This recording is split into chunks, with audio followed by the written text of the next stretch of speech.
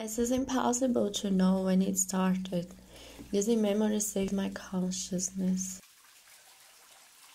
Some moments pop out of my thoughts like a timeline unfolding the events. They come as a rational explanation for our suffering, fulfilling my epistemic needs for meaning. Remember, you always trying to protect me as a child, yet you were often irritable, and I could not get why. No one could. I remember that we used to travel together in our shared dreams, always fighting many battles against ugliness of society, which we met so early. I remember something growing in the distance among us, as if I completely disconnected from everyone, yet the link that made us has always been transcendental. I remember realizing that whatever was wrong was serious. I was sleeping closer to the window and needed to be closer so I wouldn't be cold. As I fought for my interests, you fought for yours, and I had no idea that you needed to be open. The explosion of aggressiveness from your reaction was unexpected, and at that moment I could feel that it hit deep suffering. I filled with empathy and hugged you. We both were in tears. Time passed, and those explosions became part of our lives. Treatments were not sensible enough, so you kept back and forth. One strategy adopted by me was to get physically distant. Yet my soul would always bring me back, as in a spiral whenever you need me. My soul travels to meet you, as if I could help anyway.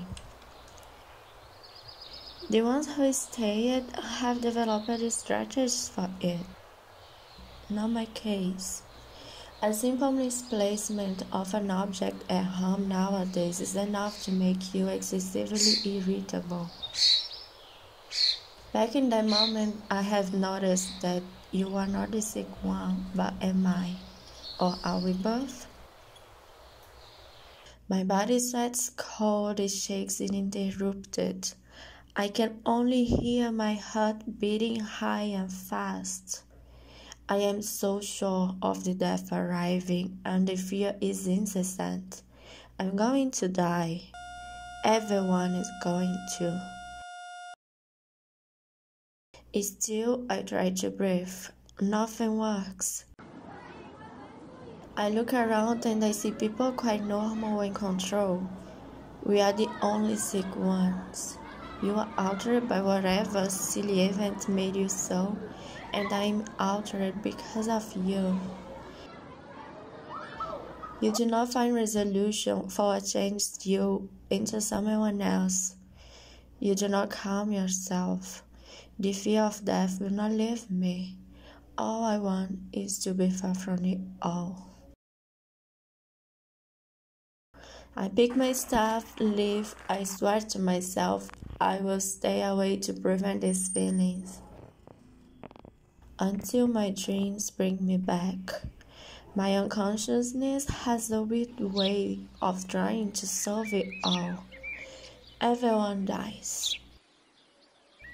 When it happens, I can finally stay apart from all the suffering we have cultivated together.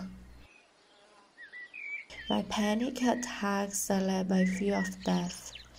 Yet, deep inside, it appears solving the unsolvable and ending a chapter. Then I will start over.